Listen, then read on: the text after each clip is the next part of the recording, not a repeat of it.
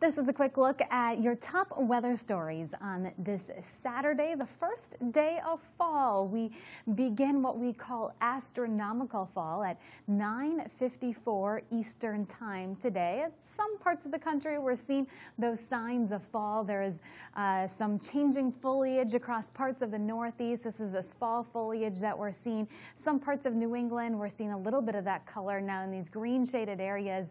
No change just yet. We're getting a little bit of that change in parts of the Rockies.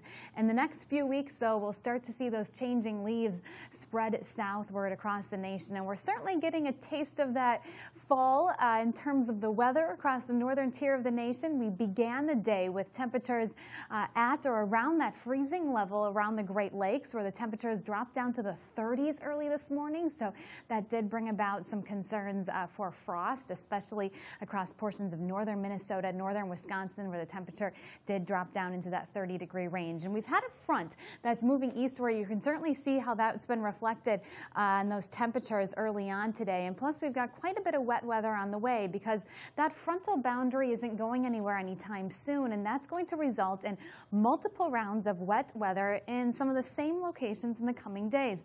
And it's really going to add up. So this is rainfall totals through the end of the day on Monday. And you'll see how there's quite a bit of rain expected in a swath extending from Dallas northward through central Arkansas toward the Ohio River Valley, and some of those areas could pick up between 3 to 4 inches, localized higher amounts over the next few days. And here's how this looks on our forecast. Showers ongoing in some of those same areas here through the rest of the weekend. Drier yet cooler conditions to the north, even some frozen type precipitation north toward the Canadian border. Quick look at the high temperatures across the nation.